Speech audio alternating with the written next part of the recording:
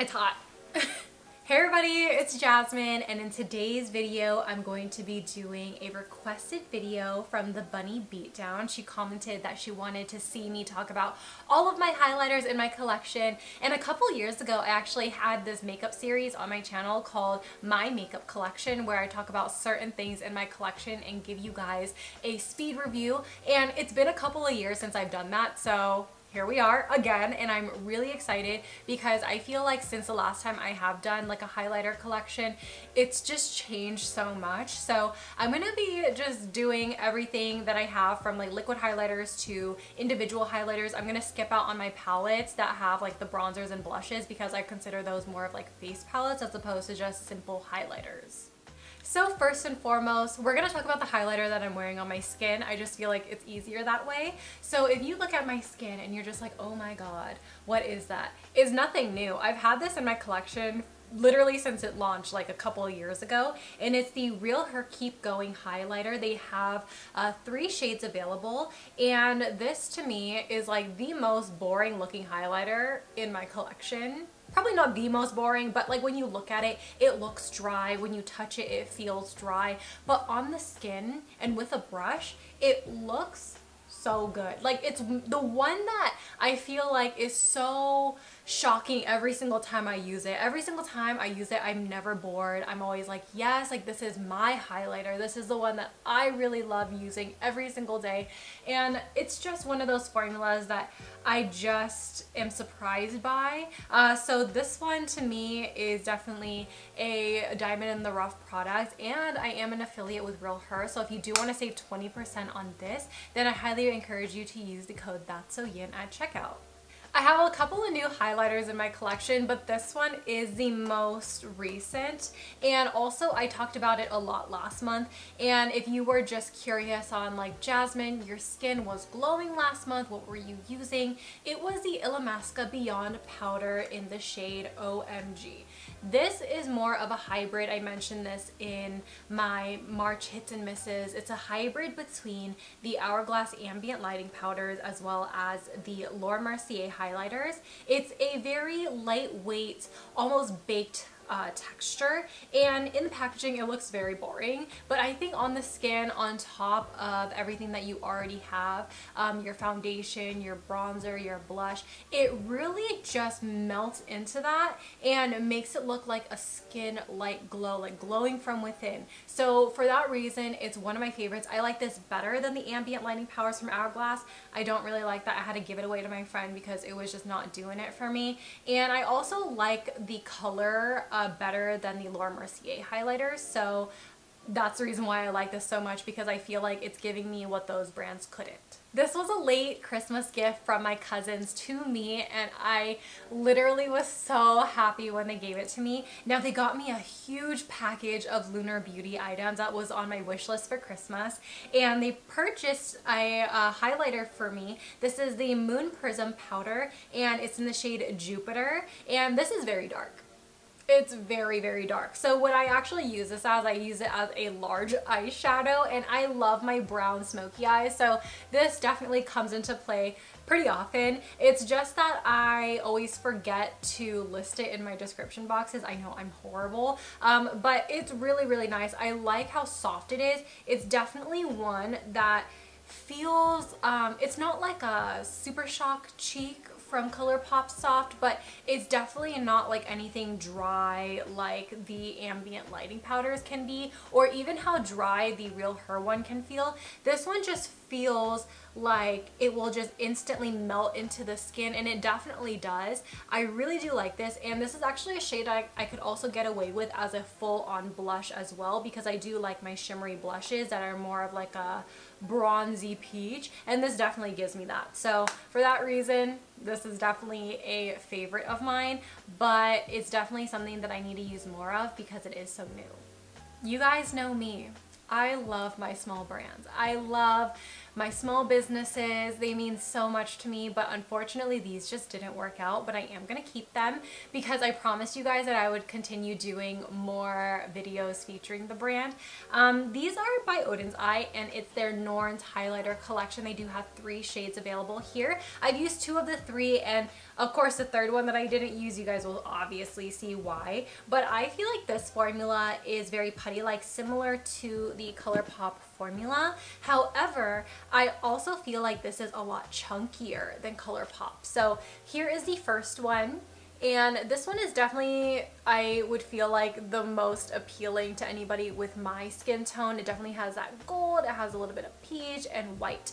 When I mix all of the shades, I just feel like it ultimately looks really chunky on my skin. It gathers in areas and it's not the best. And I feel like even if I apply it with my fingers or even with a brush, I just cannot make it work for some odd reason.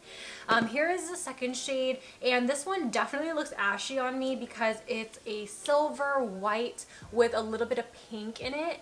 And to me, that just doesn't go well with my skin complexion because I have a strong yellow undertone, so this doesn't really work out for me. And then remember when I told you there was one shade that I didn't use? This is the shade that I didn't use, and for obvious reasons, I am not a colored highlighter person. You know, I actually used to be into colored highlighters during my senior year of high school. I loved a good purple or pink highlighter. If it had a shift, period. Like, I loved it so much, and it kind of fell through even until like my first year of college, and then faded off towards my second year. And I just felt like it was just weird. I don't know. It looked good in some lighting, and then some lighting it didn't. And obviously blue versus yellow, you're kind of just like, okay, it's a little weird. So for that reason, I haven't used the blue highlighter. Maybe I will on my eyes and give that a chance. But for now, these are not my favorite formula. Now, speaking of colored highlighters, these are from Kaleidos. These are the Space Age highlighters, and I believe I have all the shades. And this is probably like, if I am going to go towards that colored highlighter route, this is where I'm going to go because the formula is amazing and it's very sheer, but when you apply it on top of a different color for your eyes, it will really pop. So I'm going to show you guys what I mean. So let's talk about this green one here, the Laser Glazer. This one is like the best when I do my green smoky eyes. Oh my god, this is literally the best. So it's like more of a duochrome, so it looks really good on the skin if you want it to, but the moment you put it on top of some eyeshadows, you get like this amazing flip. It's really, really beautiful. Same thing with the blue. The blue is a little bit more on like the sheer side, and that's the reason why like I would prefer using this because it is more of like that like soft iridescent type of shade. Very, very soft.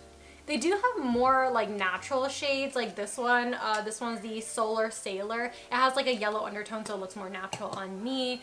They have this one, their newest one, the Diamond Dasher. Very, very pretty on the skin. So they do have some that definitely look more highlighty, and then some with some color. And when you do play with the color, it's so beautiful. The formula on these, I find that they are a little dry, similar to Real Her, but once you start working it into the skin with the brush, blends in beautifully. I really do like this. It's a smaller brand and I highly encourage that you get it. I think the only con for me is definitely how bulky the packaging is, because when you open it up, it's definitely just like a tin can and it's just like that small amount of product in the middle. I think, you know, if I was really crafty, maybe I would definitely like pop out the highlighters and put it in a magnetic palette and just save the tins, but honestly, I feel like if I do that, then I will become a hoarder and I will find things to put in these tins and ultimately make it get lost. So I'm going to keep them in the tins. I like the aesthetic of Kaleidos, definitely, and I do love their shadow formulas, whether that's for the highlighters or for their actual eyeshadows or for their blushes. Remember when I spoke about Laura Mercier? I have a Laura Mercier highlighter. And I have a story that I want to tell you guys real quick. So as you guys know, I do work for Shiseido. I don't currently work for them right now due to COVID, and being that I am a freelancer for them, I can't travel to any malls. But I was put in a class for Laura Mercier to learn about the products, learn about the just the ingredients and everything and how to apply it on clients. And I was gifted a gratis bag, and the bag had the Laura Mercier Face Illuminator in the shade Addiction, and this was a highlighter that I've always wanted. I always thought that this was like the prettiest highlighter of my life, and it is still really good. I just think that the color itself is really dark on me, which is why I don't use it often, but it is just so pretty. It's like one of my prized possessions, and I just feel like for me this is definitely one where I'm gonna keep it and I'm gonna stare at it because it's so pretty, and I worked so hard to get this and to get to a point where I could learn about other brands behind the scenes, and it's just amazing to me. So for that reason, I really do love this, even though I don't wear it. I did use it when I first got it, but it just ultimately didn't look good on my skin, and it wasn't dark enough for like my eyeshadows and for me to even reach for it when I do my bronze smoky eyes. Ooh, speaking of Shiseido, let's talk about this bad boy. This is the cheek powder in the shade Inner Light 01. Now, they have a lot of different like blush shades in this packaging, and this one is like the only one that's more like the highlighter type shade. So this is definitely like a pink champagne shade, and it's kind of sheer. Like, it's definitely one very reminiscent of the amount of glow you'll get from like an Hourglass ambient lighting powder. But I ultimately feel like this powder is more reserved on days where I feel like I want to have like that soft glow. Like a very soft little subtle sheen on the cheeks. This is definitely one that I would say is just reserved for like those full face at Shiseido days, I don't know, or when days I have to go to work. I don't really reach for it often because it does have some of that peachy tone, and more often than not I do like a highlighter that's more like golden or even like beamy like this, where it has a little bit of like, dare I say, silver. So I kind of like that for my everyday. So this is just reserved on days where I just feel like I want to look more natural, or when I am going to work and I don't want to do too much. And speaking of not doing too much, look at me, I'm transitioning beautifully. I'm like a persuasive essay right now. Now, this is the Essence Pure Nude Highlighter, and this is the Be My Highlight shade. I do believe that they have newer shades for the Pure Nude. Correct me if I am wrong, but I feel like I'm right. I feel like I am. This one is actually very pretty. When I first got this, it looks like there's no type of shine. Like when I hold it and I move it around, there's no shimmer, but on the skin it looks really, really good. It's very soft as well, and even on like my finger you don't see anything. Like, it's just so strange, but it definitely does have that shine, and when you do move it around you do get that beautiful glow. I do think that this is a lot better on top of like a semi sticky, not semi-sticky, ooh, that's like, oh, I hate that word, especially when I'm describing foundations. More of like a satin finish foundation. It looks a lot better when there's some type of moisture on the skin, so that it adheres and it allows the shine to really come through and to really glow. Do you remember last year when I included this into my 2020 project pan? Look at her. This is the Fenty Beauty Killawatt highlighter in the shade Mean Money and Hustla Baby. Look at it. Panned out. So proud of this. It is beautiful. Now, I actually do like this highlighter despite how less frequently I do use it nowadays, because I did use it like all of last year, so I'm a little tired of it, but I do think that these highlighters are so incredibly beautiful. Now, this one that I've used up mostly is Mean Money, which is more of like that soft sheer highlighter similar to the Shiseido highlighter, and then the Hustla Baby side is more of like that beaming bold highlighter, kind of like the one that I'm wearing on my cheek. Now, what I normally do is I layer the more soft, subtle side first, and then I will layer the more intense on top, just so I could get like the most pigment and the most beaming glow out of this. And I really do like it. I don't really see any other duos in the Fenty collection that I would want to try next. They have a lot of different highlighters, but ultimately this one's gonna be my favorite. So on my channel, I talk about my two best friends, Sydney and Kate. They are my soul sisters, they're my best friends, and I love them to death. Like, I I would take a bullet for them. And when I was FaceTiming Kate, she asked me, hey Jazz, do you want this highlighter? Like, it's way too dark for me, and mind you, Kate is pale. So when she held this up, I was like, why do you even have that? First of all, like, that's really dark. And it's actually kind of dark on me. This is by Nabla, and it's their Skin Glazing Glow Powder, and it's the shade Amnesia. Now, actually on the skin, it's very similar to the Laura Mercier one. I think Laura Mercier is a little bit more golden, but I feel like sometimes I can't really tell the difference on the skin. It's really strange because when I hold them up side by side, you could tell like they're two different colors, but on the skin it kind of looks the same. The texture is actually the same as well. So if you are looking for a little bit of a cheaper alternative than the Laura Mercier, maybe it's sold out and you're just like, damn it, I need it, then definitely try out this. I think this is the closest dupe comparison that I have for you in this video. So yeah, thanks Kate.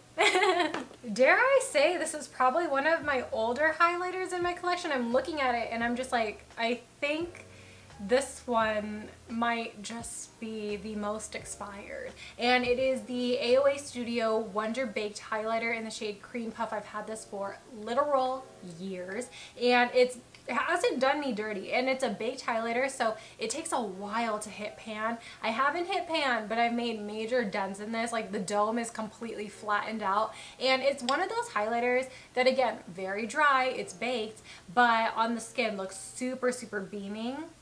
Very white on the finger, but it's very reminiscent in color to what I am wearing on my cheeks today. I just don't reach for this anymore as much as I used to because it is pretty old, but time and time again I will reach for it because it is a baked product, so it lasts a little bit longer, and also I like the way that it looks on the skin. If I'm going to recommend you anything from ShopMissA as far as highlighters are concerned, you bet your ass I'm going to recommend you the Powlighters. These are loose highlighters, and even though these are small, it's a lot of product. It is a lot, trust me. And I have the shade here Astro, which is the one I normally wear, and then I also have the shade Cosmos, which is great for people who have more of a tan than me. This one is just a little bit dark. I'm going to go ahead and talk about the formula of this. I'm going to talk about Astro in particular. I only grab what's in the cap, which doesn't seem like a lot, and I'm actually going to apply this over my highlighter so that you could see how blinding this is. For these highlighters in particular, I always apply with like my regular highlighter brush, which looks like this. This is what I use, my Sigma F03 is what I've been using for years.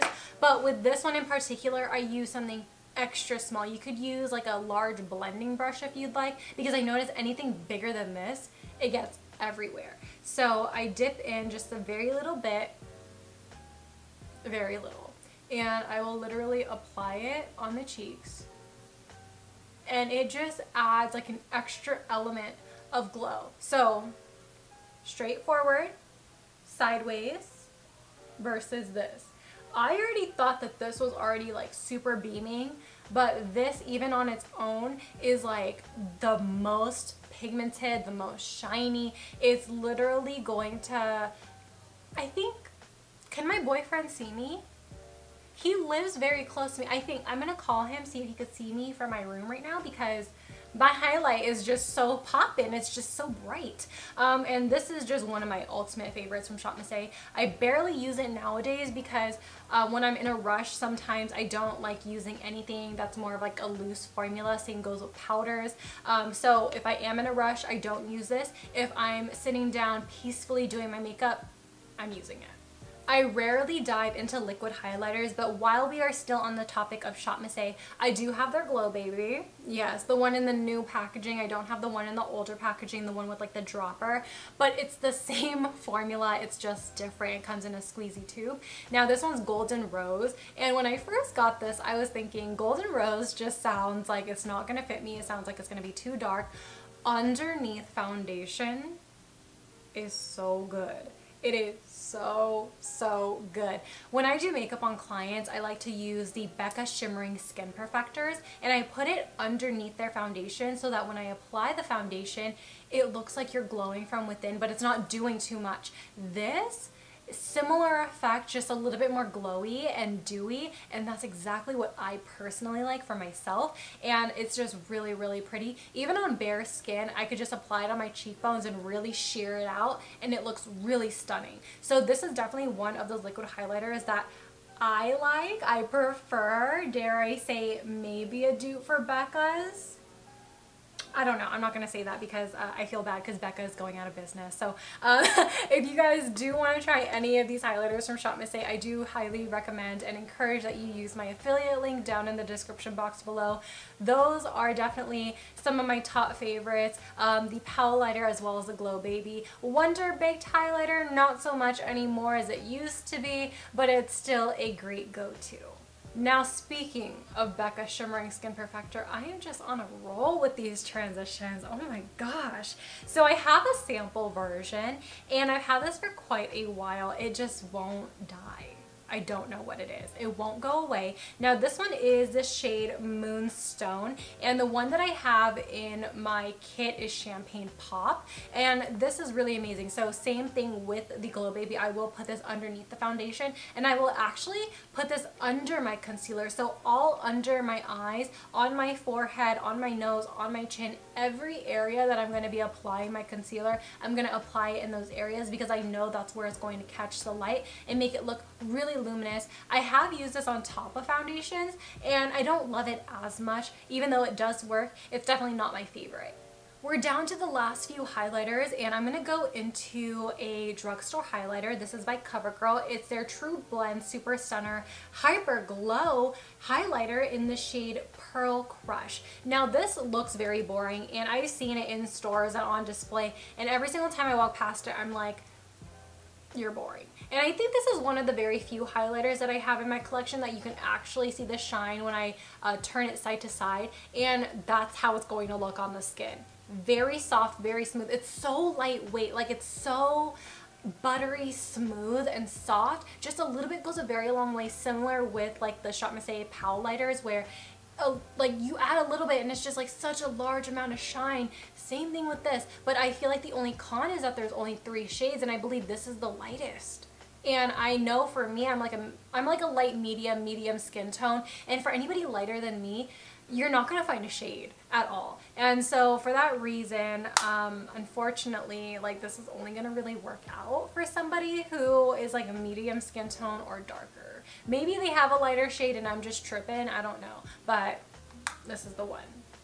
Let's talk about a Bay Area business, shall we? Now this is by Juno & Co, and it's their Moonbeam highlighter, and this is the shade Glisten. They also have another shade that's more of a pink undertone. I gave that away because it didn't suit me. This one is more of like the white golden undertone, and it looks really pretty. Now in the packaging, it looks boring, but on the skin it has more of like a medium shine. It's definitely not super intense and also not super sheer, very basic, and I feel like it's one of those highlighters where it's like if you need a highlighter then definitely get it, but the highlighter range isn't inclusive either, so if you want to just try it just to try it, it's really affordable. I believe it's like only $8. You're definitely supporting a small Asian owned brand that's located in the Bay Area, so if you want to try it, great, but it's definitely not one where I'm like blown away from.